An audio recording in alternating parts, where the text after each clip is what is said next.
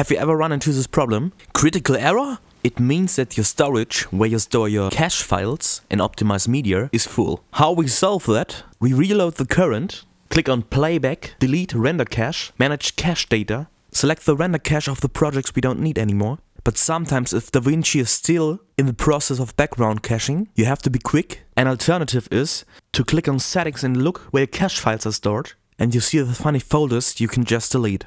You won't lose any data. The worst that can happen is that DaVinci starts to redo the render cache and optimize media. One tip to prevent these errors is to check the format and the resolution of your optimized media and render cache and choose the lower quality codec like ProRes 42 LT. The quality only affects the timeline resolution, and if you look at the delivery tab and haven't checked use optimized media or render cache, DaVinci automatically will choose the original media and not the potentially lower quality optimized media. Follow the channel for more quick tips.